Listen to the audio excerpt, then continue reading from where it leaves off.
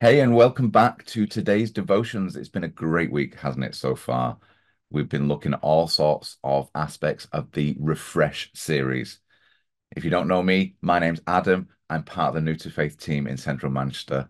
I really hope you're doing well wherever you're joining us from, whatever time you're joining us from. It could be that you're watching in 2024. It could be that you're watching in the future and you're in 2025.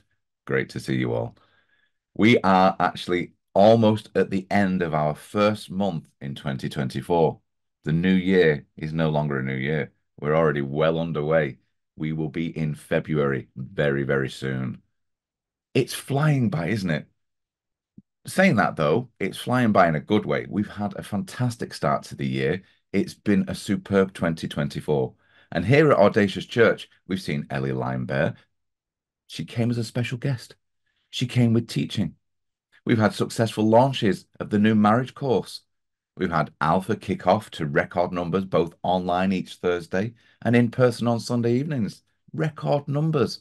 There is growth. 2024 is exciting, and there is still more to come with the Nights of Fire right around the corner this very week, in fact. So if you're watching this now, do get signed up at audaciouschurch.com/fire.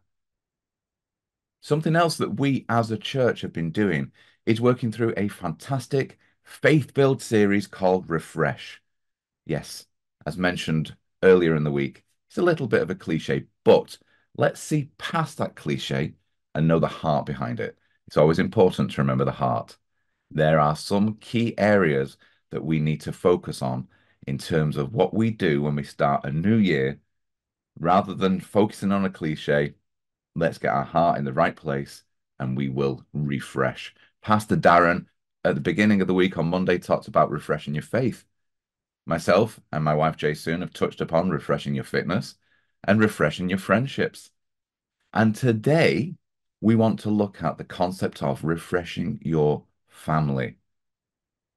Now, if you've missed any of the devotions from this week or prior and you want to catch up on them, we have all the content available at youtube.com/audacious church.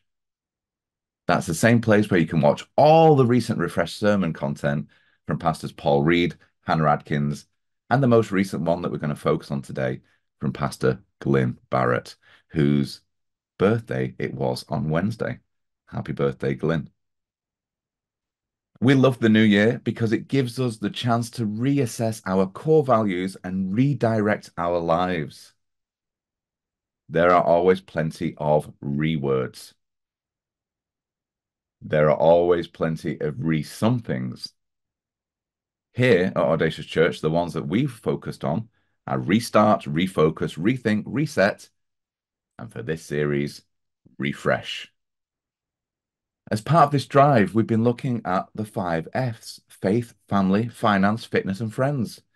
In today's devotion, let's remind ourselves what Pastor Glynn said about refreshing your family. And no, that does not mean taking your mum and dad out for a total makeover, although I'm sure that they would appreciate that if you offered.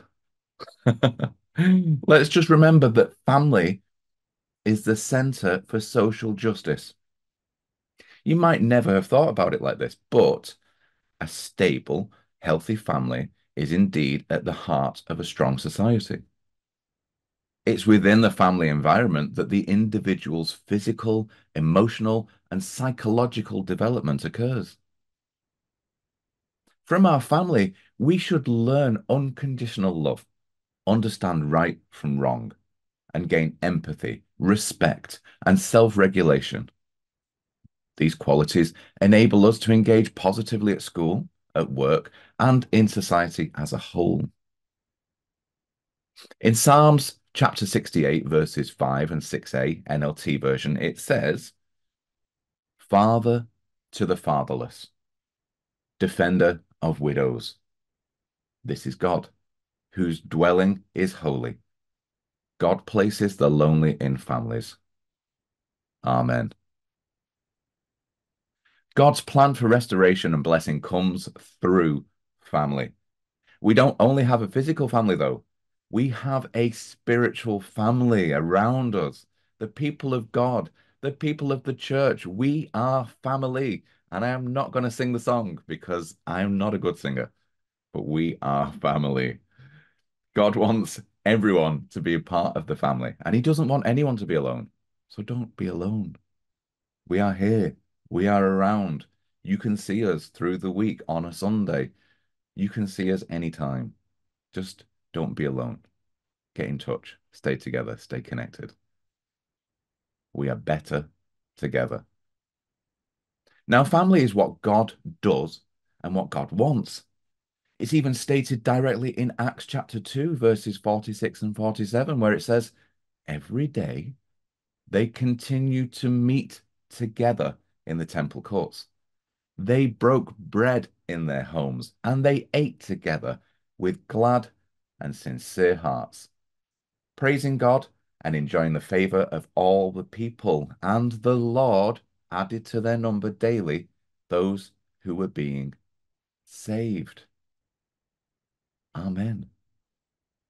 I mean, how great is that?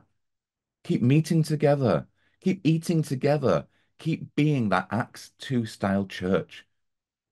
Break bread, have sincere hearts, pour out that love of Jesus onto one another, and the Lord will add to the number daily those being saved. And that's our goal, isn't it?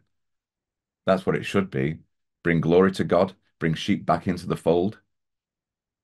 Praise the Lord more and more as people are being saved through Jesus. Family is what God does. He invites you. Yes, you right there, right now. He invites you into the family. And there is space at the table. Come on now, people. Come on now, friends. There is space at the table in Audacious Church.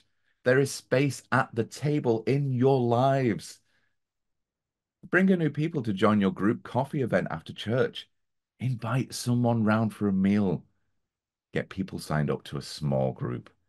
And hey, if you can't find a suitable small group for them, consider consider this.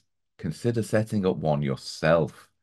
Let's be bold, let's be brave, let's step out in faith in 2024 and do something radical. Christ supports us. We at Audacious are here to support you, and you can pay it forward, that abundance of love that you've received, by supporting others. And that's how we expand and push back the darkness, right? Saving lives one person at a time, isn't that our motto? That's our kingdom mentality. That's our Jesus-centric mindset and heart position. And if you don't believe me, which, that's fine, believe God's word.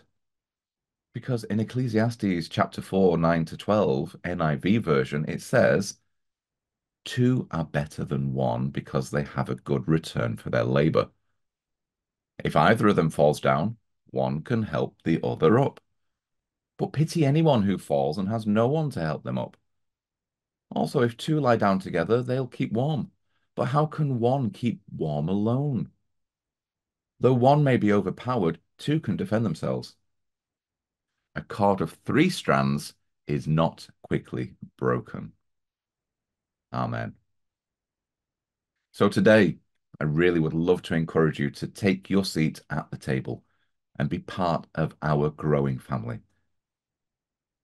I know it can be hard at first, but there are lots of people waiting to meet you and get to know you, the real you, like we talked about earlier in the week. Be vulnerable. Let people get to know the real you, and you will have some long-lasting, strongly forged friendships for life. For anyone out there that's feeling lonely, I pray that you would have the courage to reach out and contact us at hello@audaciouschurch.com. Drop us an email, hello@audaciouschurch.com, and join the family. Take care, friends. See you all again very soon. Bye for now.